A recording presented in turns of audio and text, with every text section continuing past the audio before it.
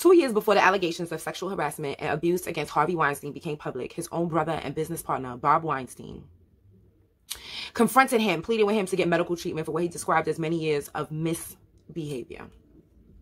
You have brought shame to the family and your company through your misbehavior, Bob Weinstein wrote. Your reaction was once more to blame the victims or to minimize the misbehavior in various ways. If you think nothing is wrong with your misbehavior, so in this area, then announce it to your wife and family. Now, here's what I want you to understand. Now, had this been a black person, they would have called the police. Okay? All right. But because this is his brother and they're not black, oh, we're just going to write a little nice letter and ask you, can you stop? Okay. The previous unreported letter is reprinted in full, she said, breaking the sexual harassment story that helped ignite a movement. A new book by Jodi Kantor and Megan Twohy, two reporters at the New York Times who broke the story of Harvey Weinstein's alleged misdeeds, helping to spark the global Me Too reckoning. The book, to be published on Tuesday by Penguin Press, sheds new light on the roles that several figures played in enabling Weinstein and covering up his misdeeds, and names key sources who helped reporters break the story, including company officials, Hollywood stars, and other victims of the producer's alleged abuse. Drawing on new reporting and previously undisclosed corporate records, emails, text messages, she said uncovers more on the extent of Mr. Weinstein's alleged transgressions and the labyrinth of secret settlements and restrictive non-disclosure agreements that allowed Mr. Weinstein and other men in positions of power to conceal their behavior and thrive in their careers, in some cases finding new victims. Mr. Weinstein, who's facing a criminal trial on charges of sexual assault and rape, has denied ever having had non-sexual sex and pleaded non-guilty. One of the central figures of the She Said is a former top executive of the Weinstein Company, Erwin Ryder. Mr. Ryder, an accountant who worked for Mr. Weinstein for decades, was increasingly alarmed by his behavior towards women and had raised concern within the company. Once again, no one calling the police. The book discloses that it was Mr. Ryder who provided the reporters, not police, with an explosive internal memo from an employee who described Weinstein's routine harassment of junior female employees and actresses. Mr. Ryder also alerted that Ms. Kantor and Ms. Twohy were investigating financial settlements for sexual harassments from decades ago. Two other recent accusations against Mr. Weinstein bring up new urgency to the investigation. She said similarly discloses the identity of Weinstein's accuser, who has put off inquiries from journalists for 15 years. Rowena Chiu, a former assistant at Miramax who received a settlement in 1998 after Mr. Weinstein allegedly assaulted her in a hotel room. In Ms. Chiu's account, she shares for the first time she describing being silenced by a restrictive non-disclosure agreement and lured back to a job at Miramax in an apparent effort for Mr. Weinstein to keep her close. She struggled with depression and suicide. She stayed silent for nearly 20 years, even declining to tell her husband about the predation or settlement. Okay, so the word is predation. I looked that up. Predation is a biological interaction where one organism, the predator, kills and eats another organism, its prey. Okay, so let's go back. She struggled with depression and attempted suicide. She stayed silent for nearly 20 years, even declining to tell her husband about the predation or the settlement. Mr. Weinstein has disputed her story. In his first extensive comments since the Weinstein story broke, Bob Weinstein explains that he mistakenly saw his brother's problem as a sex addiction. You see, I see this as a way for them. They're trying to give Bob Weinstein a way out, even though he's complicit. In his first extensive comments since the Weinstein story broke, Bob Weinstein explains that he mistakenly saw his brother's problem as sex addiction. A rationale rooted in his own previously unreported recovery from substance abuse and how he abandoned his attempts to intervene. I got worn out, he told the journalist. I said, I surrender. See? He just said, you know what? I can't stop him from doing whatever he's doing. I'm just going to let him do it. I'm not going to call the police. I'm not going to take actions into my own hands. I'm not going to go get my gun and stop this situation. I'm not going to do any of these things. You know why? Because he ain't black. All right, let's keep going. She said one of the several forthcoming books about Mr. Weinstein and the Me Too movement is also an exploration of investigative journalism. The book chronicles how the reporting came together behind the scenes with the accounts of the journalists, first calls to the actress who they suspected had stories about Mr. Weinstein, and their efforts to identify recipients of confidential settlements. Gwyneth Paltrow, one of Mr. Weinstein's biggest stars over the years, was scared to go on the record but became an early crucial source, sharing her accounts of sexual harassment and trying to recruit other actresses to speak. The attorney, now here's where it gets crazy, okay? The attorney, Gloria Alred, is one of the most vocal crusaders against sexual harassment and assault. Harvey, attorney Gloria Alred represents several alleged victims of R. Kelly, and she says this VHS tape appears to be new evidence her client stumbled across when cleaning out boxes in his basement. Attorney Gloria Alred is holding a press conference at the Lotte New York Palace. She says it comes in response to threats and retaliation by singer R. Kelly against one of his alleged victims. He has been accused of physically and emotionally abusing more than 50 women. Let's listen into this live. I'm attorney Gloria Alred. I represent 33 accusers of Bill Cosby. Privately, her firm helped negotiate a settlement that muffled one of Mr. Weinstein's victims in 2004, taking a 40% cut. The firm has also worked on settlements that silence victims of Larry Nassar and Bill O'Reilly.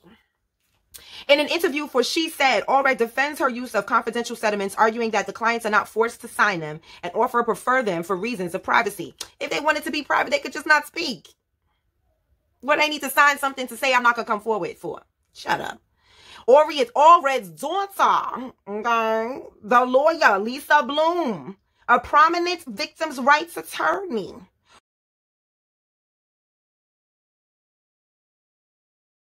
was working behind the scenes with Mr. Weinstein at a rate of $895 an hour to squash the journalist's investigations and thwart his accusers. Woo! Pause. What does Nearly Fuller say about how the white supremacist is on every side of every argument? In a confidential memo, to Mr. Weinstein that Ms. Bloom wrote in December 16, which is reproduced, and She Said she offered to help him damage control with the reputation of one of his accusers, Rose McGowan, and portrayed her background as a victims' rights advocate as an asset. I feel equipped to help you against the Roses of the world because I have represented so many of them. Ms. Bloom wrote before laying out a multi-step playbook for how to intimidate accusers or paint them as liars. One of Ms. Bloom's suggested tactics for undermining Ms. McGowan, we can place an article regarding her becoming increasingly unglued so that when someone Googles this, it's what pops up when she is discredited. You see, black folks, sidebar, black people, sidebar. You see what they do? This is what they're doing to their own. You think that we're crazy when we're telling you guys that these are conspiracy theories and all y'all calling us conspiracy theories, telling us we wearing tin hats? Look at this. You think, and this is what they're doing just to squash Me Too. Just to make Me Too a movement against black men. And not a movement against rapists of all kinds. It's a movement against black men. Look at what we're doing in this situation. You think they wouldn't put something on the rest of us? Look how they tried their hardest to make Dave Chappelle look like he was crazy when he didn't want to suck they dick. Okay? When he said no. When they came knocking and they told him, do what we tell you to do, or we not going to say do this deal with you. He said, y'all can suck my dick. And what did they do? They painted him as crazy. All the news stories. When you Googled him, it came up that, is Dave Chappelle losing his mind? And now look at Dave Chappelle, showing us that he's as sane now as he was back then. I'm going to read that again. We can place an article regarding her becoming increasingly unglued, so that when someone Googles her, this is what pops up, and she's discredited. Ms. Bloom accompanied Mr. Weinstein on a surprise visit to the Times the day before the initial article was published to present the journalists with the information intended to portray several accusers, including Ashley Judd, the first actress to go on record as an unreliable and mentally unstable. Ms. Bloom had said she was crossing sides to work with Weinstein to encourage him to apologize for his behavior. Apology.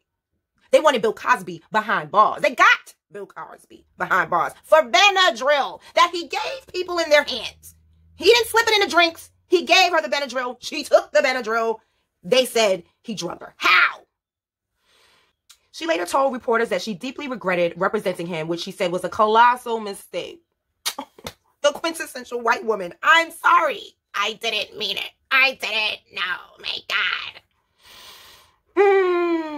Another member of Mr. Weinstein's legal team was attorney David Boies, helped Mr. Weinstein evade scrutiny for his treatment of women over 15 years, working to halt reporting on the producer by news outlets, blocking the board of Mr. Weinstein's company from reviewing his personal file, and helping Mr. Weinstein execute a contract with Black Cube, an Israeli private investigations firm that promised a $300,000 bonus if it stopped the Times investigation. Ryan Farrow, who published a separate Weinstein expose in The New Yorker in October 2017, later broke the news of Black Cube's work for Weinstein. She said reveals emails showing that during the time that Mr. Boyes represented Mr. Weinstein, the two men discussed potential film roles. Everybody wants to be in Hollywood, except for my black ass. I'm running from Hollywood. Mr. Weinstein and the two men discussed potential film roles for Mr. Boyes' daughter, an aspiring actress. Oh, shit. In an interview for the book, Mr. Boyes said he was unaware of the underhanded tactics that the Black Cube used against journalists and regretted not paying closer attention to the firm's work. Once again, I'm sorry. What nearly full of that? The white supremacists will give you an apology any day of the week. What you want? How many apologies you want? You want truckloads of apologies? I got truckloads of apologies. As long as I can still subjugate you. Y'all wait on that apology. I want my check. But he defended the assistance he provided to Mr. Weinstein as the producer, sought to conceal allegations, and said he didn't have any regrets that I represented him the way I did. Child, I did my... And once again, we go back to Rika. She talks about all the time that how when the Nazis were put on trial, all of them said they were just doing their job. Okay? So you hear that a lot, you know, people in certain positions, you know, when they shoot unarmed, you know, black people in the back, and they say, I was just doing my job. How can you fire me for just doing my job?